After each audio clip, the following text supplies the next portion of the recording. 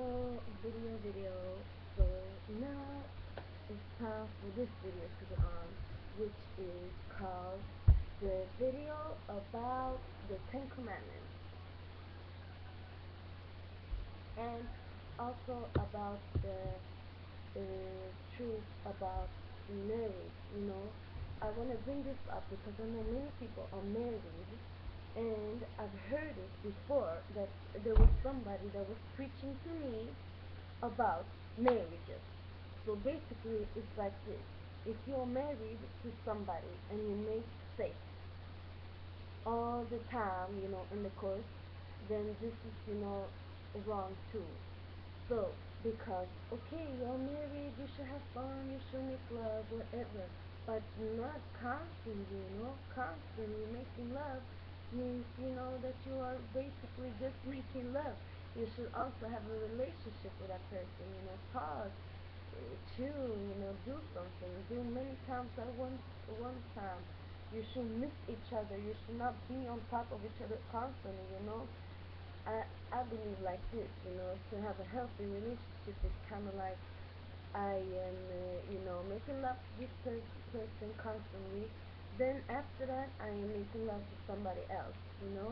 No, I'm making love to something else, not to somebody else.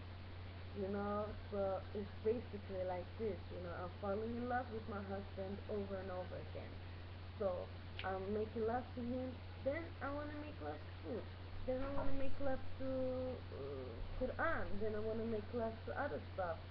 So I just wanted to bring that a quick, just for you to understand the whole point with marriages is to take care of another person. And you don't take care of another person only by making love. You do it by many stuff. So uh, now to the Ten Commandments.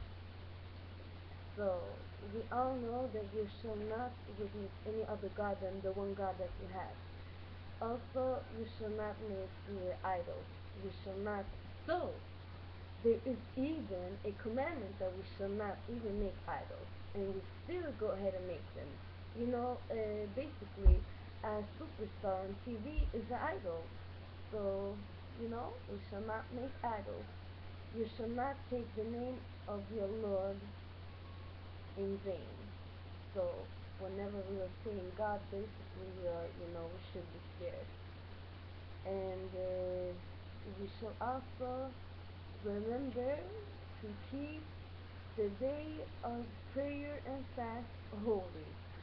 Also, we shall not murder, we shall not steal, we shall not commit sodomy, adultery, we shall not bear false witness against your neighbor.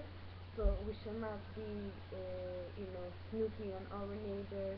We should not, think too much of what other people do. We shall focus on ourselves, and also we shall not, we should not be disrespectful to our neighbors. It's in the Quran too, we shall not be disrespectful. We shall, when we are having our neighbors, we shall not scream and throw away stuff and, yes, that's basically what we're supposed to do. Also, we shall not covet, which means that we shall not go into some people's mind and take from their desires and what they want to do and what they think and what they like to do. We shall not intrude in other people's minds, basically. So I just wanted to make this short little video. I hope you are watching it. I hope you all enjoy it. Hi.